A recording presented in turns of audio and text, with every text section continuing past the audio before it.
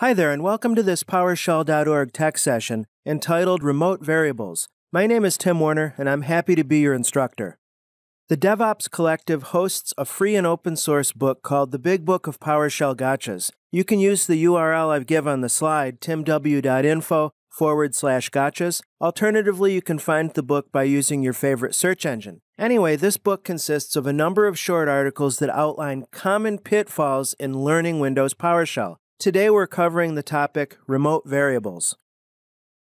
Our script file today is called variable.ps1. If you're new to these tech sessions, know that I give you the download link for the script at the conclusion of the presentation. Today we're concerned with the behavior of variables in PowerShell. Now let me tell you what I've got going on. I'll minimize my administrative Windows PowerShell ISE session, and we can see two File Explorer windows on my Windows 10 machine. On the left, you'll see the local file system. I have a folder called Scripts Local, in which I have a subfolder called Folder 1, and that contains both files and folders. It doesn't matter what they are. They're DSC resources. This is just an example. I have a remote machine on my network running Windows Server 2016 Technical Preview, on which I've created a Scripts Local folder, and I have a source folder here as well. The reason for this setup is I want to teach you how variables behave in local and remote PowerShell sessions. Note the first bit we have here.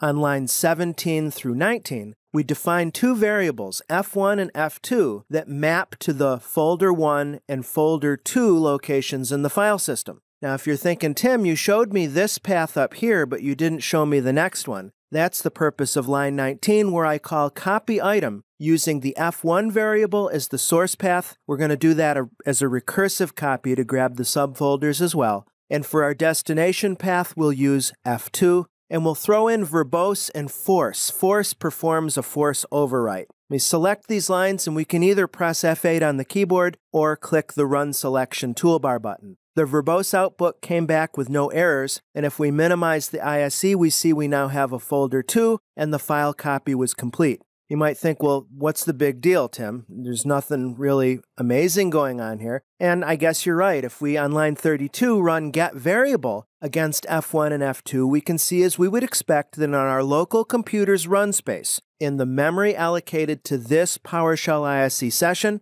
we have these two variables, and we can expect that those variables will be released from memory when we close out of the ISE. Things get interesting when we're doing remote operations. For instance, we have the same F1 and F2 variables. We know that these paths exist on my remote server 1. Why will this remote copy fail? You notice that I have in 28 and 29 two different ways to accomplish this with invoke command. We have on line 28 using the computer name, that's a string array parameter. Even better, we have a session parameter where we can use a stored PS session. That's what I have up here on line 23. We're defining a variable called session that stores a remote session to my server 1 machine. By default, it's going to use my current user credentials, and that's just fine in this case. Now let me select line 29 and hit Run Selection. We get an error out. Let's make sure that there's nothing wrong in our syntax. The script block is the same copy item statement that we've seen previously, but you'll notice that the red error says, cannot bind argument to parameter path because it is null. Okay, well, how can we verify which systems have the F1 and F2 variables? We saw before we can run getVariable against the local machine, and that's all well and good. When we run getVariable F1, F2 against our server 1 remote machine, it comes back with two object not found messages. What is the lesson here? The lesson is when you use variables in your scripts,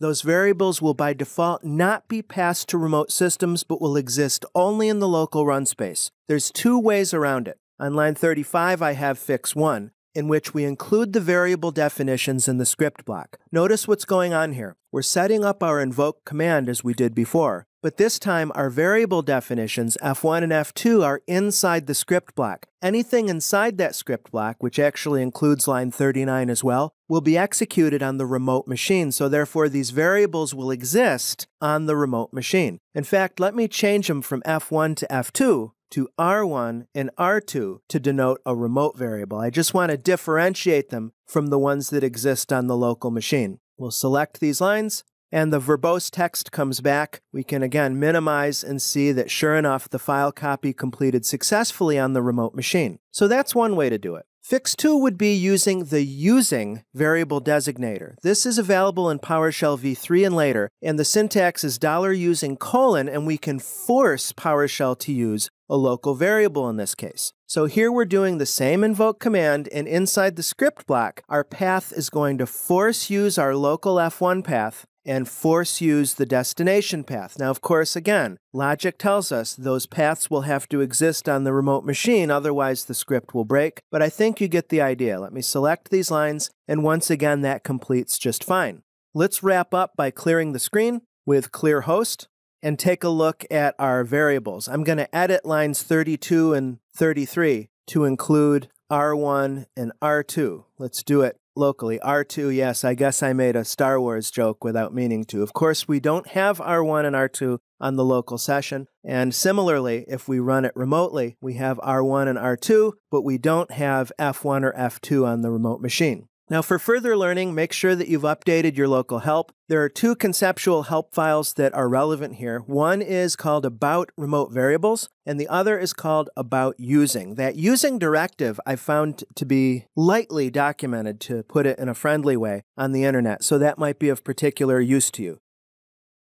Thank you so much for participating in this tech session. You can download the script from my website at timwarnertech.com/variable.zip. The videos for the Tech Session series are hosted at YouTube at PowerShell.org. The community site is, as expected, PowerShell.org. And if you have any questions, comments, suggestions for improvement, etc., feel free to reach out via email, timothy-warner@pluralsight.com, or feel free to direct message me on Twitter. My handle is TechTrainerTim. Thanks again and happy PowerShelling.